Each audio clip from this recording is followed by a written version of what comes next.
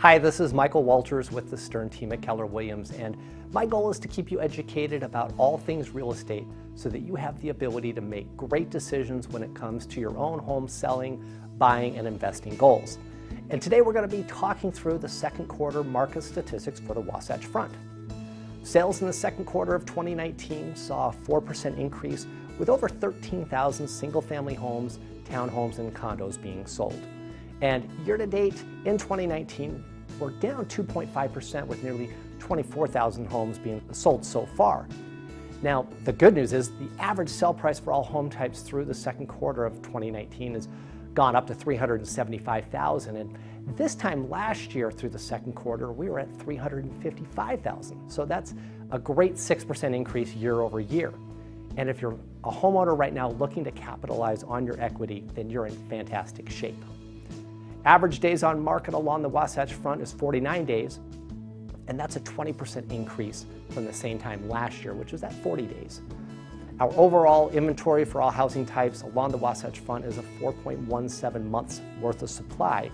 And while that's still relatively low, because anything between a 4 and 6 month period of time is considered a stable market, we have been seeing that days on market increase over the last year.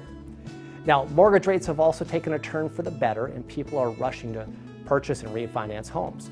Mortgage agency Freddie Mac says the average 30-year mortgage rate hit 3.82% in June, and that's the lowest level in nearly 2 years.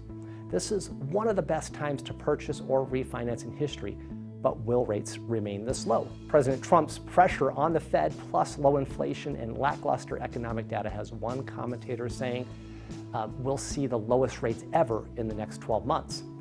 Looking forward toward the coming months, we expect to see a wild ride for mortgage rates with market-moving news. The only question remains, will there be more or less advantageous for shoppers? So the general narrative here is that as prices continue to go up, we continue to see a trend of more inventory being available.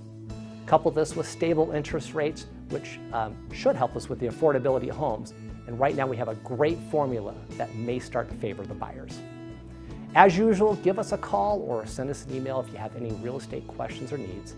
Also, you are able to get your free instant market evaluation on this site by clicking the Home Evaluation tab, or click on the Home Search tab to search real-time all properties by all brokerages for the entire Wasatch Front market.